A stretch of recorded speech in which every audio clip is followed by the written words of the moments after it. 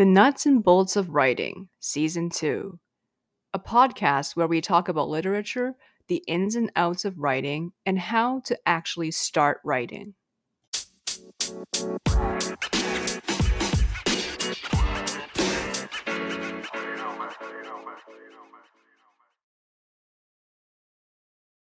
Hey there, everybody. This is your girl Tete again, one of the co-hosts of the Nuts and Bolts in Writing. Today, we're resuming our mini-series on the Bioshock franchise. And today, we're going to be focusing on another aspect of its most recent incarnation, Bioshock Infinite.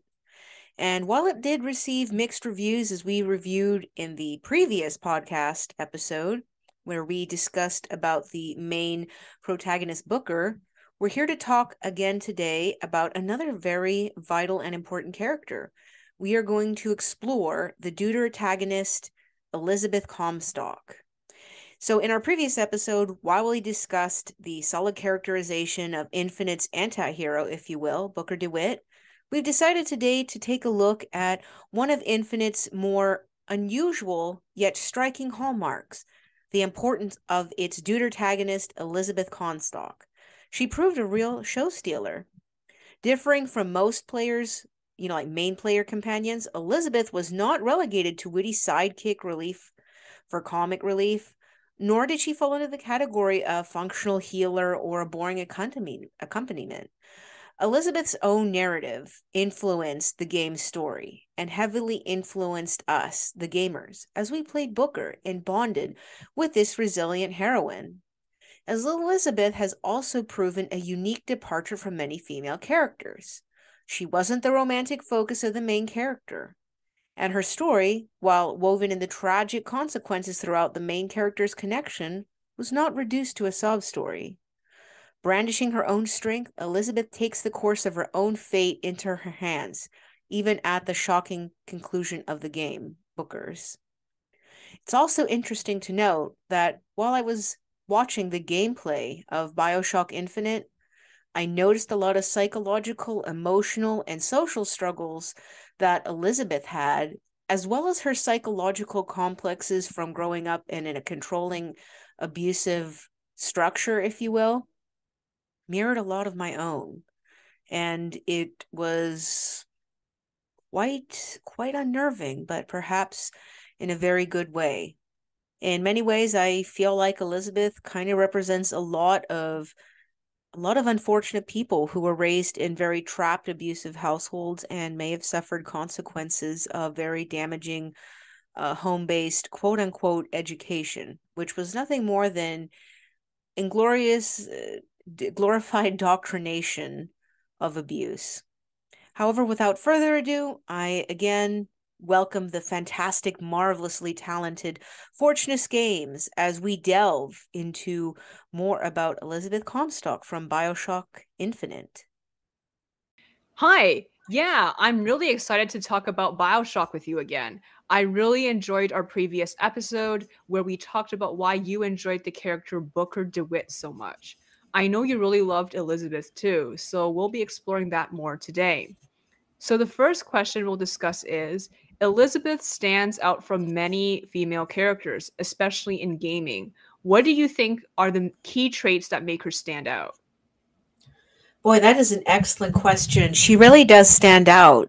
So many female characters in gaming, they're either a romantic interest or sort of the classic companion sort of character, or even if they are the sole protagonist, it follows a different narrative than what you see from a male protagonist. So I think what makes Elizabeth stand out is that she's very well fleshed out, she's fully formed, and we, through the eyes of Booker, develop this bond with her. And we definitely, as one person had said, when I first played BioShock, I was not a father, but now playing it again as a father, I totally understand how Booker feels. To paraphrase the quote from this player, but I think the traits that make Elizabeth stand out is that she doesn't fulfill any kind of romantic role. She's not really a classic companion because she's she's very much in, how do I say, she's very much working together with the protagonist, and that makes her, as invested into what's happening in the game as we are. Mhm. And I think another thing too is that she's allowed to have flaws, she's allowed to have vulnerabilities, but she's remarkably resilient. So I think that's what makes her stand out. And I think it's just the way her story is narrated that makes her extremely, extremely compelling. Mhm. Right. Second question, what makes her story and personality carry the story so well? Why is she so vivid? That's also another excellent question. So I would like to, propose this question to you. I mean, I'll certainly give my input, but what do you believe makes her story and personality carry the story so well?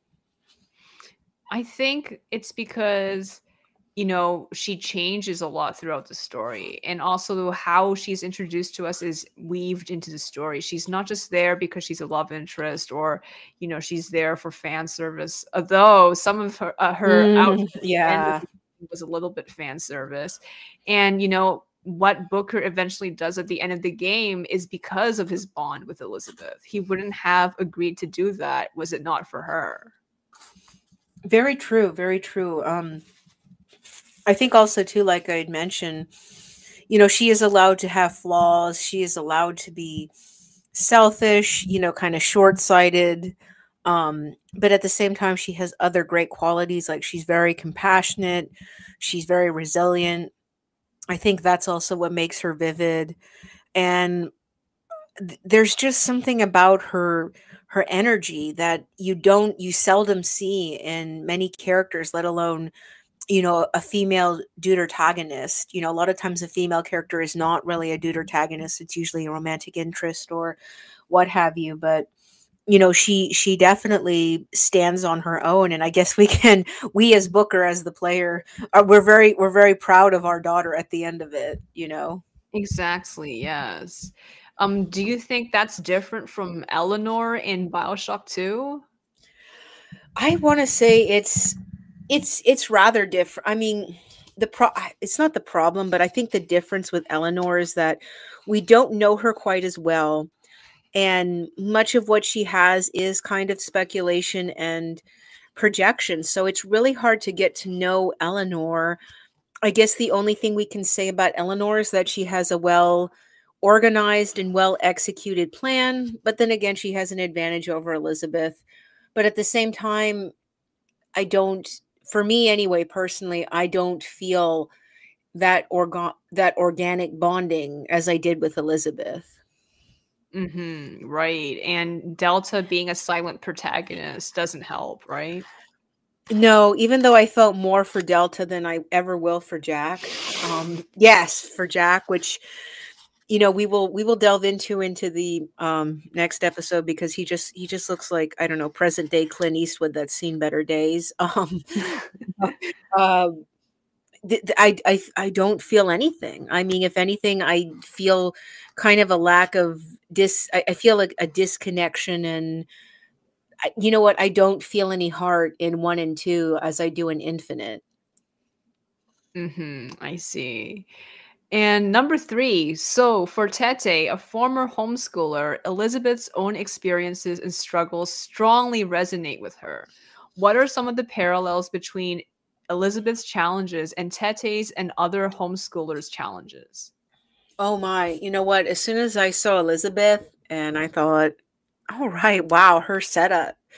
Her setup is exactly very much like an isolated homeschooler being raised by a toxic, religious, fanatical parent, except that we don't have science experiments done on us. And very few of us, many of us grew up in poverty, so we do not have a swank pad, and neither do we have a songbird. So that's that we don't have those advantages, and neither do we get, like, some nice bling either, and an airship too. But um, but in all seriousness and all sobriety, uh, the parallel between her challenges and other homeschoolers, one is the intense isolation. The isolation certainly does mold and influence your psychology, your personality, but also your confident to adapt into the world. It also brings a very strong sense of naivety. You are so eager to taste the free and open world that you may not be aware of the dangers, or, the opposite for some. You become so paranoid because your parents have drilled it into your head that the world is a dark and threatening, dismal place, which many aspects of it are, unfortunately, but there are good things. So the parents will always present and instill in your mind a very imbalanced view of the world. And we see this kind of juxtaposed with, say, Burial at Sea. Elizabeth has this very sunny, very stereotypical image of Paris in her mind, where everyone is friendly. Um, the food, I guess, is reasonably cheap, and I don't know why there's a kid dancing with a baguette, and everything feels like an impressionist painting, which, to be fair, Paris being a big city like any other city is not really like that. I mean, there's probably a lot of great features to Paris, but it shows her naivety. But you can also see too the way she yearns for being open when she's kind of dancing in the pavilion on the beach. There's such a yearning to be open and free. I guess, to quote that Elton John song, how wonderful life is now that you're in the world. But I think the downside for Elizabeth too, for her isolation, is that she may not know how to adapt, or the practical aspects of learning how to do practical things in the real world, which many homeschoolers struggle. The biggest struggle for any homeschooler is adulting. It's not so much that many of our parents infantilized us or anything like that, or denied us responsibilities, but many of us were forced to grow up too fast. It causes this weird lag, if you will. It's like jet lag, but only with adulting. And you don't know a lot about social cues, social confidence. And it's like you may be able to write a very fancy resume, but by God, if they ask you to, like, do small talk at a party, you're gonna die. I mean, that is how bad the isolation is. And I don't see so much Elizabeth struggling with socialization, but she is very open. She is very naive, and Booker, like any parent that suddenly their father mode gets activated, you would be very alarmed for your child going out in the world, which is why you want to follow her. And even though it says she can defend herself, it's like, maybe I should bring this Glock gun just in case. Definitely, right. And the fact that, she only gets glimpses of the outside world through tears, but never has the courage to go through them. That's true, exactly. I think that could be a very good parallel, if you will, for many homeschoolers who get exposed to things through the internet.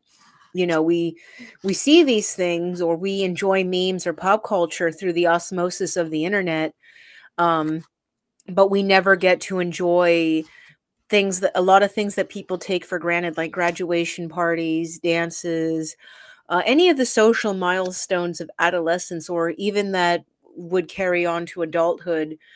Many homeschoolers are unfortunately denied that. And many homeschoolers, too, once they grow up, they may be afraid to pursue a lot of things, maybe relationships, maybe friendships. Maybe this goes on to affecting their academic aspect. Many of them will be scared to pursue higher education, or if they do, they find themselves backing out of it because they are afraid they cannot withhold the rigor of that academic discipline as they pursue higher education.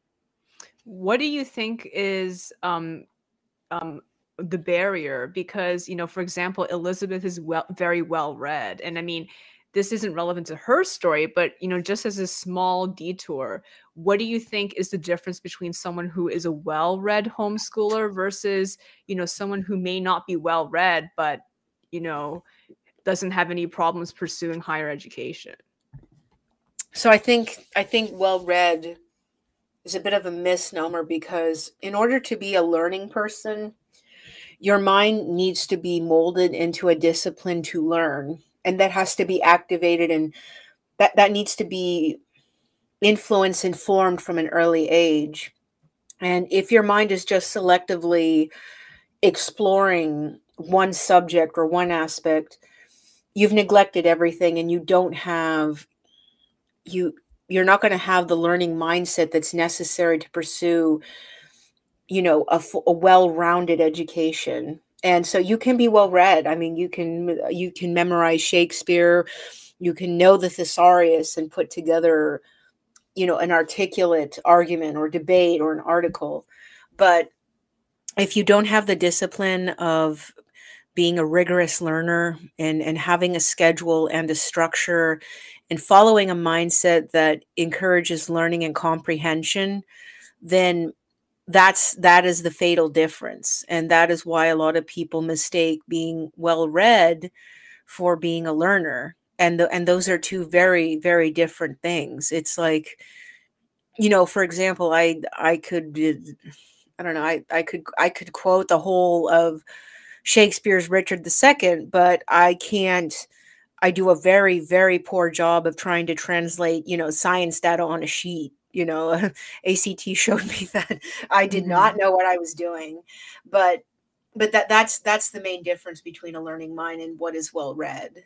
I see, right, and I guess it's like what Elizabeth says in Burial at Sea, because she says, "All I have is, like, a bunch of lockpicks and, a lot of books, but just book knowledge and nothing else." But then I It, guess for her, it's also selective because, it's only well, I guess she's not that selective. Like, a real life homeschooler would be more selective because luckily for her, she knows chemistry, and that's how she ends up, you know, replying to Atlas about certain things and figuring out how to use Suchong's lab, because I think a real life homeschooler would probably not have that specific interest. It would just be Paris and nothing else, probably. I want to say it depends on the student. I mean, there are these very rare students that excel in the sciences and math, but then they may not have any comprehension of English, which, I see it as this: if your forte is in one subject and not the other, you can use that to your advantage. But what's necessary is that in early education that you learn all of the disciplines, therefore you have a learning mind, because being able to understand math and science, that equips your brain to learn other things, other necessary skills, and it just develops all aspects, of the mind and how you apply yourself. But yes, I think Elizabeth, had she been in like homeschool me and as myself and others, um, it would be far more selective. I don't know. Maybe she would have just been a chem student and that's it. And I don't know, that would be kind of to her advantage. But if it would have just been book knowledge and all she can do is, like, I don't know, memorize literature or whatever, or interpret it, then yeah, that's not going to help. I mean, thank God that she does know chemistry and lock picking, or we would be in, knee deep trouble. Like, Bookers, can you open this? No, but I know this. I know this thing by Shopner. He says that ain't gonna help me, Lizzie. Okay, number 4 we kind of covered already, but we'll talk about the nationalist aspect of her schooling. So, how is Elizabeth's isolation similar to extreme, and I'm going to put in these words, Christian nationalist homeschooling? Because we already talked about the isolation thing. Right. It is so similar. When I saw how Elizabeth was living, it kind of scared me. It reminded me of my upbringing a lot. Except I didn't have a swank pad. I didn't have a cool library, and I didn't have a songbird, and no cool airship either. But all those trapping aside, the kind of isolation, the longing for friendship and warmth and human interaction beyond my my family circle, which was not always a positive thing, which I won't go into. I think a lot of homeschoolers kind of know what I'm talking about, from those of us who have come from broken families and things like that. But the isolation is, you are in an insular vacuum of the same thoughts, the same political ideology, and the same religious fanaticism. I mean, it comes to the point where the patriarch of the family won't even associate or consider being near people who do not 100% agree with their religious fanaticism or political ideology. And it's very damaging, and they portray, or they instill such a false image of the world and society onto their children that it makes their children either fearful or prejudiced. With me, it was I was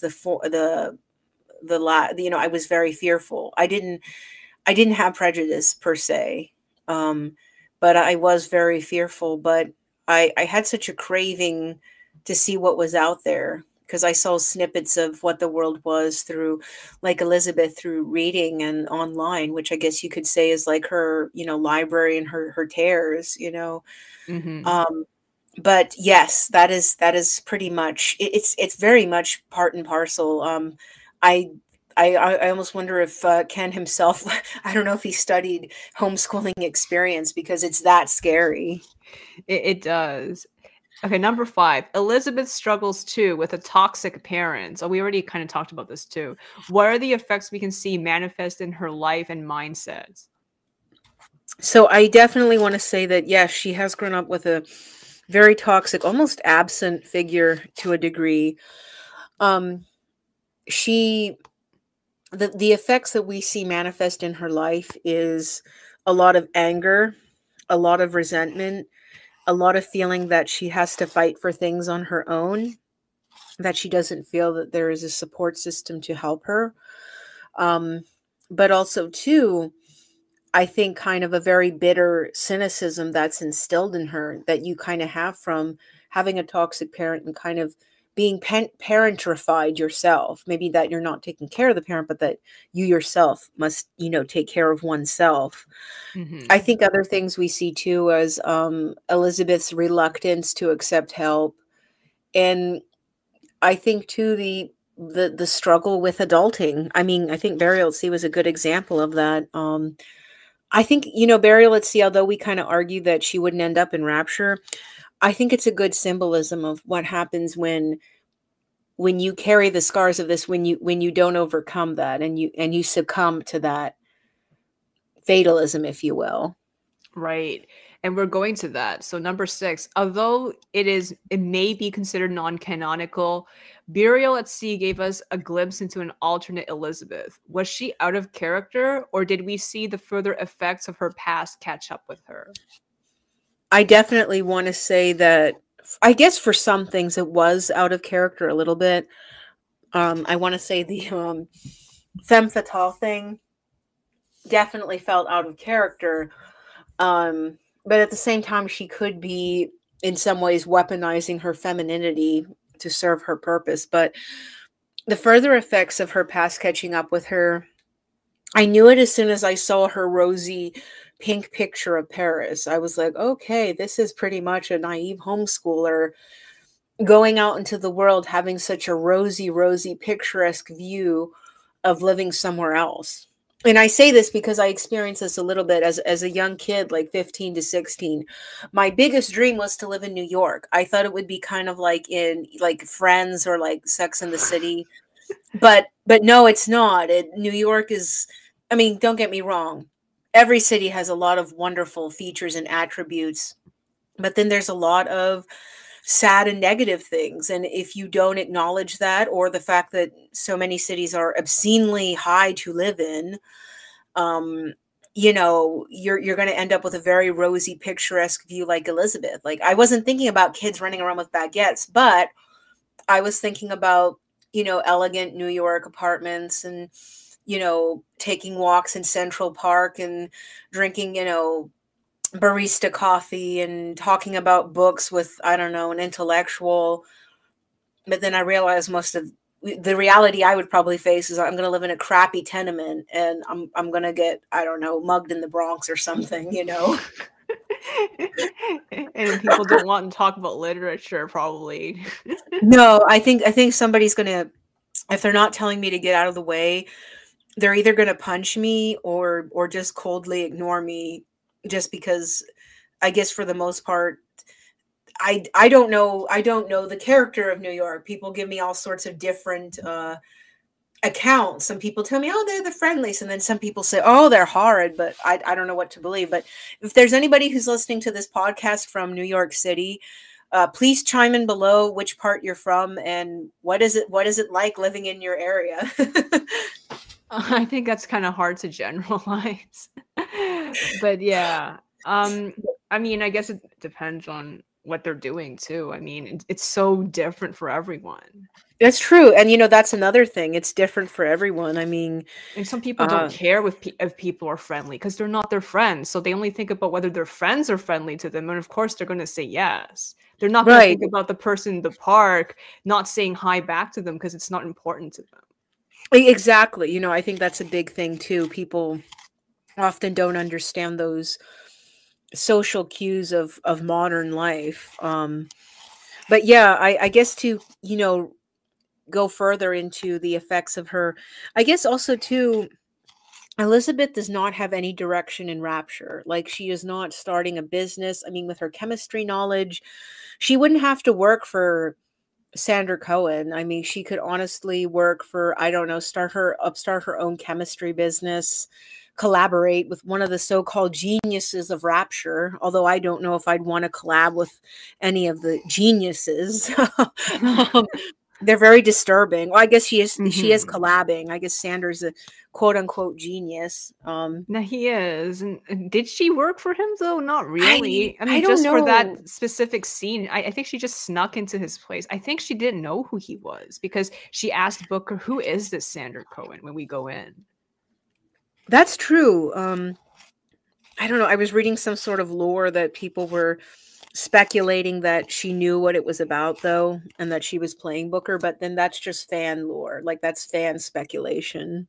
Yeah, because I'm not really sure. I think that one poster where Cohen is with her and says that she's his new songbird was created after that scene. She and Booker were in, so that's how he got to know her. Because I don't think he knew who she was before that. That's true. And if this is the case, then that shows, my goodness, Elizabeth, what have you been doing with your life in Rapture? I mean, not that there's anything to do in Rapture, but I think her whole plan was to lure Booker and then just basically put him to use because she wants to get rid of him. Remember? With the whole Sally thing, and that's why she that's feels true. guilty for doing that because she was so hell bent on revenge. That's very true. That's why she does have that guilt. And when we look at it that way, that I think that can happen to some people who are damaged in life. They're fixated on one goal, and that goal is very short term, and it is not sustainable. If it's something like whatever, a career that may not take off, like a career that is not viable, or an idea that is not viable, and they just fixate on basically trying to beat a dead horse, then that in itself spells a disaster, rather than willing to compromise and adapt, which are necessary skills for pretty much getting ahead. Yeah, definitely. And also it shows that she's not someone who's practical. Like she's so obsessed with her own emotions and having revenge on Comstock that she doesn't care about anything else. Exactly. If the adult who grows up from this kind of living doesn't learn to be stoic about their emotions, or detach themselves from the emotions and focus on the goal, then they are going to end up in a similar situation. I mean, not as dire as Elizabeth, but they are going to end up with a life that is symbolically a burial at sea. Exactly. Finally, what can we learn from the outcome of both Infinite and Burial at Sea? So Infinite obviously has a more fulfilling conclusion. Infinite, we see that Elizabeth, having ended Booker originally, and ends the cycle of events, and she has ended the cycle and has almost like ended her own existence too. um I but then of course that you do have that cut scene at the end, the post credit scene, where there is this happier ending, where Booker is alive and he goes into the room, and he finds his child, or at least we think he finds his child because we hear a baby giggling. And I think I think the outcome of this is, I think people need to be wary of their actions and consequences, because when you decide to bring other people into the equation, you have created a legacy, whether that is good or bad. And I want to say to anybody who potentially is wants to have children, or is going to have children, or is going to do anything. I mean, even if that's starting a business, or starting a school, or whatever have you, the fact is you're going to be responsible for other people that will be with you, and you need to take very careful consideration of your actions and the consequences, because those will have a long cyclic effect. And I think that's the ultimate lesson of Infinite, in my opinion. And I think with Burial at Sea is it's a very dire warning. It's a very somber warning. What happens when you become fixated on a short-term goal, and be Mhm. that revenge or whatever, or emotional fulfillment. Never be fixated on one singular short-term goal. I agree, yeah, because the whole thing wouldn't have happened if Elizabeth wasn't obsessed with, destroying every Comstock in every reality. Like, is that necessary? I mean, she could have just said, "Okay, I got rid of the Comstock who ruined my life. I'm just gonna move on now." Exactly, because I mean, who on earth is Comstock ruining in Rapture? I mean, everyone's pretty much ruined, or you can't do any more damage, Kenny. Exactly. Well, I guess he did ruin someone. Remember in the flashback, that Elizabeth in his reality died because instead of her pinky getting cut off, it was her head. So I guess Elizabeth is avenging the version of herself who got her head cut off. But I mean, at what cost? That's true, and also there's nothing you can do for the unfortunately the individual who perished. There's nothing you can do for that individual, you know. Exactly. So if you can't do anything for them, then I think it's almost kind of arrogance to do this because you almost kind of become a martyr for them. You do, and I I didn't quite grasp the motivation of that, because if there's nothing you can do for that individual except for some vague abstract sense of justice, but who's the justice for? It's not going to be for the parent, or anything like that. It's not going to do anything for anyone, not even for Elizabeth. So why is she Mhm. doing this? I mean, I think that was the main, to quote Shakespeare, "I there's the rub," you know. Exactly. Well, thank you so much for having me. This was a really, really interesting podcast, and we explored a lot of things about Elizabeth and Yeah. homeschooling. Yes, we did. Thank you so much. This was an awesome discussion. Right. See you next time.